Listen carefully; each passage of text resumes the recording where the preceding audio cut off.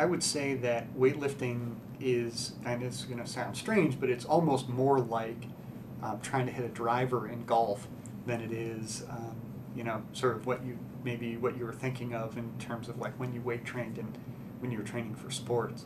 You're chasing that feeling of, where heavyweight is weightless, where the form and the pull and the catch, from beginning to end at or above your max is feels effortless.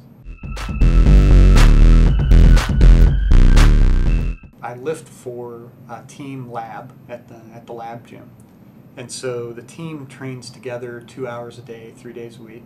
I'm training for the Pan Am Games for 2013.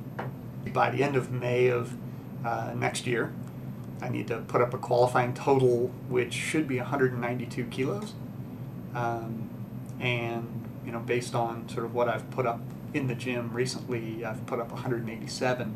If I had 100% efficiency at the strength I have today, I would comfortably be qualified for the games.